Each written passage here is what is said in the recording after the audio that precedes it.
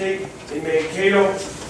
We are going to today talk about, we can open it up to whatever, but we're going to start with play action pass and some concepts that we utilize, mostly off our inside zone. We'll touch a little bit off of our power game. We didn't do a lot of it this past season, and then we'll touch a little bit about some of the play action we do off of the jet stuff that Coach was talking about earlier. Just a couple things to add on to what Coach said earlier, and that was some fantastic stuff, is 2 years ago we started utilizing the one-word plays with our offense. And we married it up with left hash, right hash, with team names and team mascots. For instance, we would have a left hash play be Texas, the right hash would be Longhorns. We would just flip the play. What it allowed our kids to do is we carry about 24 of them, total. So 48 different plays if you count left hash and right hash. The thing about it is we use them out of the same. We have about 12 that are 12 personnel, and 12 of them are 11 personnel. How many times you're yelling out the one-word play like, shit, I got 12 personnel, it's supposed to be 11, that kind of stuff. But it allowed our kids, we use all team names, right? We have Texas Longhorns, San Francisco 49ers, New England Patriots, stuff that marries up with teams, okay? Our run plays are college teams, our pass plays are professional teams, that kind of stuff. Okay. Talking about play action pass, protections, and concepts. We started out, and we build on it throughout the season, because you have an idea when you walk in, but you never really know who you're going to be. Okay. Well, what are our most productive run schemes? For us, this last season, it was inside zone, a little bit of power, and some of the power read, the jet stuff.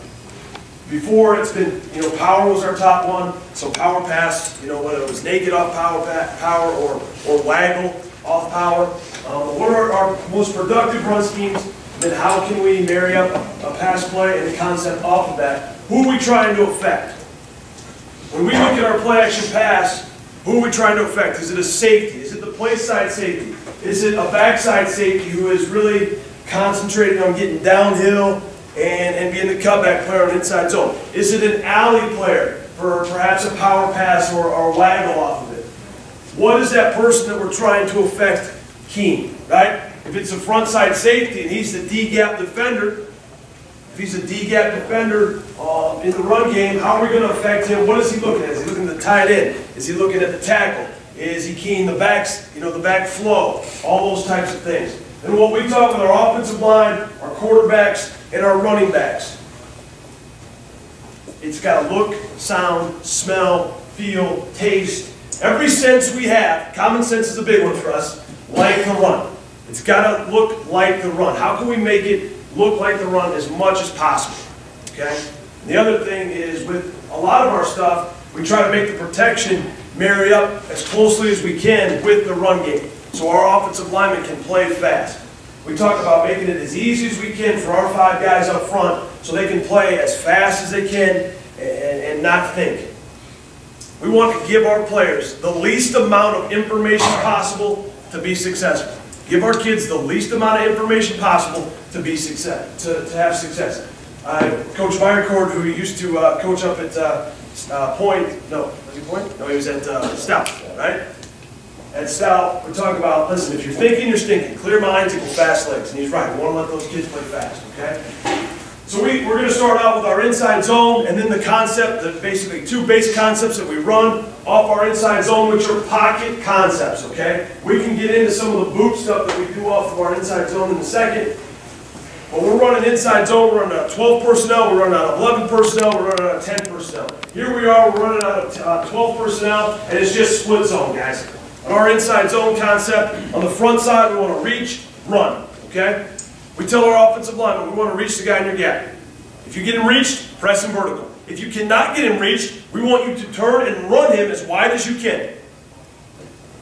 Reach to run. You got 3 steps to figure it out, guys. First step, second step, third step. If I don't have him reached, covered up with my hat, covering his play side here, then I want to get my hand on his hip and I want to run him. Because now we're not going to get vertical movement. We want to make sure that we get horizontal movement to make the gaps that much bigger for those backers, safeties, whoever it might be, to fill. On the back side of our inside zone, we talk front side, we talk back side. So front side is center play side, Backside is center, backside. On the backside of our inside zone, we are full reach to cutoff. We're full reach to cutoff. Our philosophy on inside zone is what we're trying to do is get multiple defenders in a gap. Right? We want to get 2 of their guys in a gap.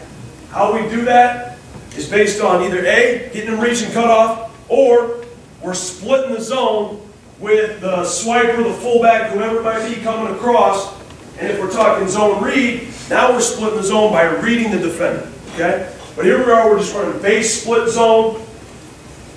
Our swiper, the guy who's coming back across, is kicking out the first man outside our end man. This is a terrible job by our play side receiver down here to the right. We've got formation in the boundary. He needs to push crack that safety. Because we want to make corners make tackles. They're corners for a reason. I want to tackle so I can't play safety.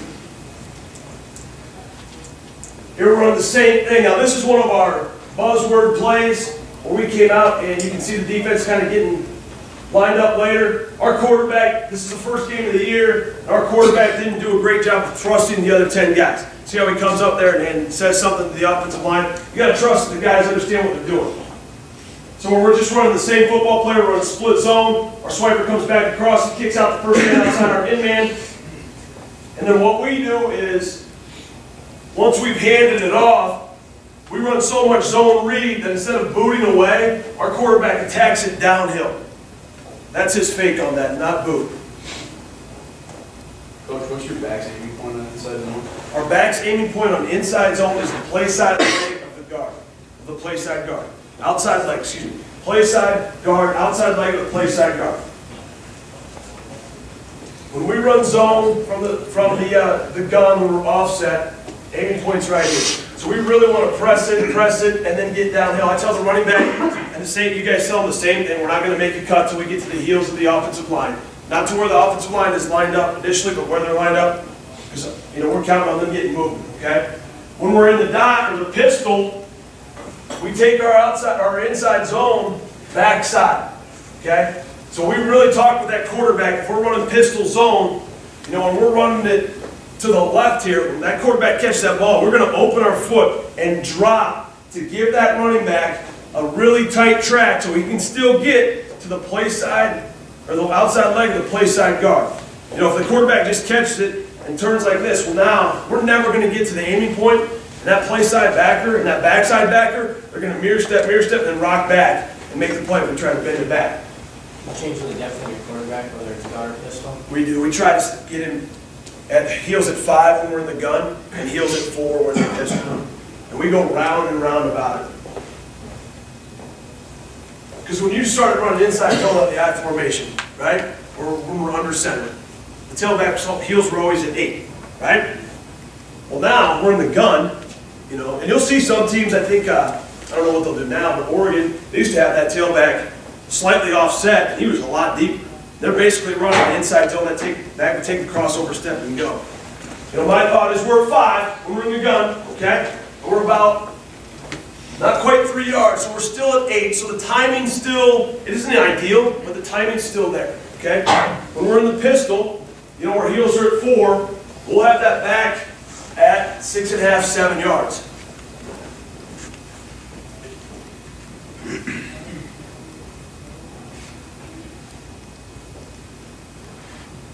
So here we are again, foot formation in the boundary, and same thing, split zone, and the safety's downhill. Now he's not going to go to the front side safety, the receiver down here on the bottom. He's looking, you can see him peek. He knows he's not going to get there. All right, go block the corner.